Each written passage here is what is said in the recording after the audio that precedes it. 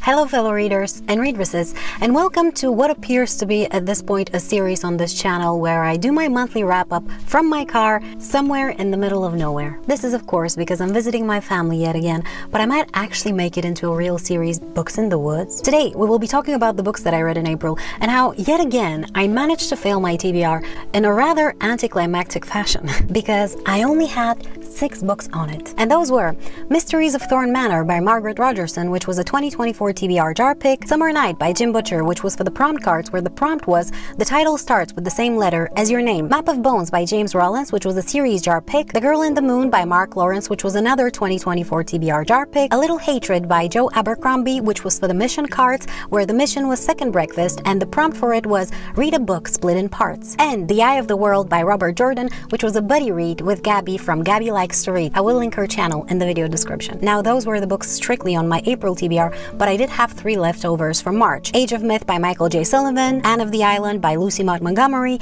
and Short Story Masterpieces with a Twist Ending Volume 2 by various authors. This makes a total of 9 books on my April TBR, and out of those I read 6, am still in the middle of reading 2, and haven't even started 1. Let's begin with the one I haven't even started yet, and that is Short Story Masterpieces with the Twist Ending Volume 2.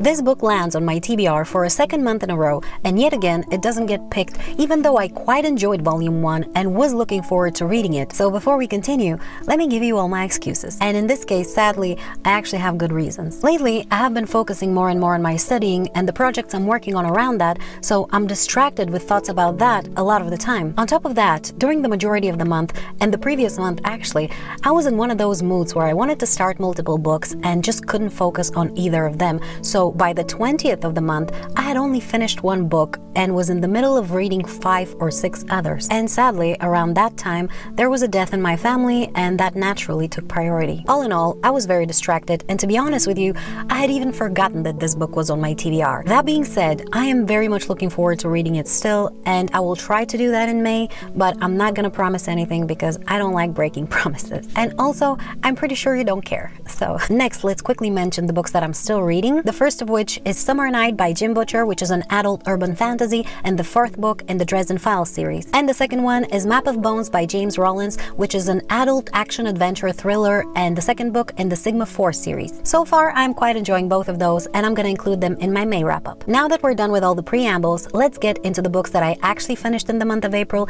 in the order in which I picked them up. Starting with Anne of the Island by Lucy Maud Montgomery. This is a YA classic historical fiction and the 3rd book in the Anne of Green Gables series. In this one, Anne is a young woman and we're dealing with higher education, making friends, losing friends, and the first trepidations of love. It touches on a number of other subjects as well, but just like the first 2 books in the series, it's steeped in coziness and dreams and simple everyday magic. I loved reading this book and this series in general, but I think this is where I'm gonna stop because I am a coward who doesn't want to see Anne grow up and have to deal with grown-up life. I prefer that she remain forever young and childish in my mind, since I can no longer be that way for the most part. I will, however, be rereading those 3 books many times, I am sure of that. I gave the book 5 stars. Next I picked up The Eye of the World by Robert Jordan, which is an adult epic fantasy and the 1st book in the Wheel of Time series. This is actually a reread for me. I first started reading the series back in 2021, but ended up falling out of it kind of by accident. So when Gabby mentioned that she wanted to start reading the series and suggested we do a buddy read, I was super happy to jump on it. The first time I read the book, I quite enjoyed it, but this time around, I think I liked it even more, even though I see its shortcomings more clearly too. For one thing, I think I like the characters better because I can kind of see the point behind their personalities, even though their personalities are still a bit exasperating to me, which upon further consideration, I am inclined to believe is because we tend to dislike in others the most what we dislike the most about ourselves. And I can see in those characters some traits that I have tried, somewhat successfully, to improve about myself. Secondly, I think this world is beyond fascinating and that Robert Jordan has created something really special with his magic system and his lore. Not only did he obviously consider it in detail, but he also gave it dimension, which inevitably prompts the reader to some philosophical introspection, and I always respect that in a book. I gave the book 4 stars, and I took away a star because I found the endless barrage of detailed attire descriptions and inns and named innkeepers and their cooks a little too much.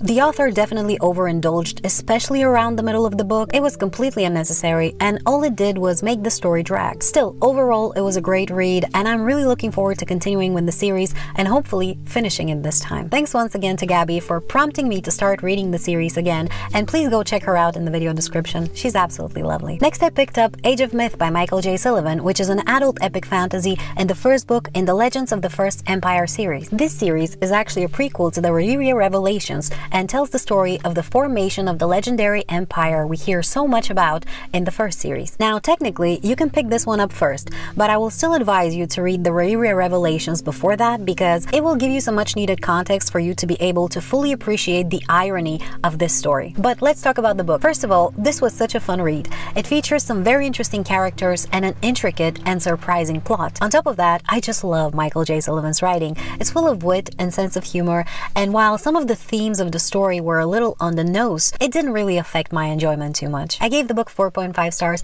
and I can't wait to continue with the series, especially because of the two big twists that we got at the end of the book and the mystery with the door. I really need to know more about that. When you read the book, you'll know. Oh great, it started raining. I hope the microphone doesn't catch it, and if it does, I hope it's not too distracting. It wasn't even supposed to rain. Maybe I'll wait a little bit. Next I picked A Little Hatred by Joe Abercrombie. This is an adult grimdark fantasy and the first book in the Age of Madness series, which follows the First Law trilogy and some of the standalones in the First Law world. Now technically you don't have to read any of the books I just mentioned before you pick this one up, but I will still advise you to have read at least the First Law trilogy prior because they will give you some much needed context and will introduce you to some of the key and secondary characters in this book. Now I had no idea what to expect before I picked A Little Hatred because I stayed away from the synopsis, and to be honest with you, when I initially started reading it, I was a little disappointed, mostly because of the setting. And I don't mean because of the place, I mean because of the time. I was hoping for a smaller time gap between the First Law trilogy and this one, and I was also hoping for a little more focus on magic and the past. Still, the more I read, the more I got into the story, and I have to once again applaud the author's fantastic writing style and character building. He manages to create such bleak worlds and such vivid characters, but more than that, he writes dialogue that has me laughing out loud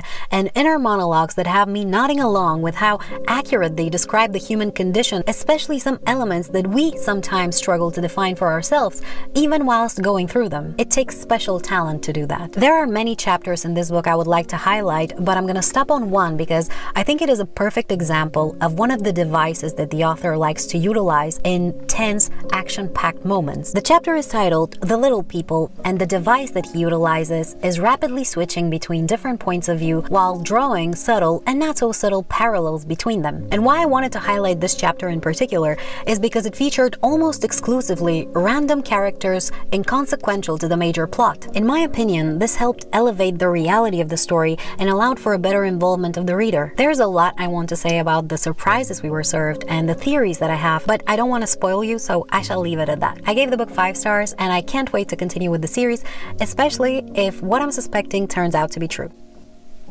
Next, I picked up Mysteries of Thorn Manor by Margaret Rogerson. This is a young adult fantasy romance novella and book number 1.5 in the Sorcery of Thorn series. I don't have much to say here, this was just fine, but there was a bit too much romance and a bit too little of everything else, which I suppose is the point of a mid-series novella of this sort. It was nice to see the characters again, and the manor itself proved to be quite curious. It was a bit like a romantic Harry Potter. Frankly, it's not a must-read, but it wasn't a waste of time either. I gave it 3 stars. And the last book I read in the month of April was The Girl in the Moon by Mark Lawrence. This is an adult sci fantasy and the third and final book in the Book of the Ice series. Unlike the Mysteries of Thorn Manor, I have quite a lot to say here, and therefore I think I'm gonna make a separate video on this entire series. But let me just say that I'm so surprised with this read and so satisfied too. First of all, I really liked how this series ended and the little continuation of the Book of the Ancestor story, which was the series published before this one. My mind got so twisted around some of the revelations, and I am brimming with theories and some further questions around the missing. The one thing I didn't like was the albeit small focus on the romance and the supposed love triangle or quadrant or whatever it was,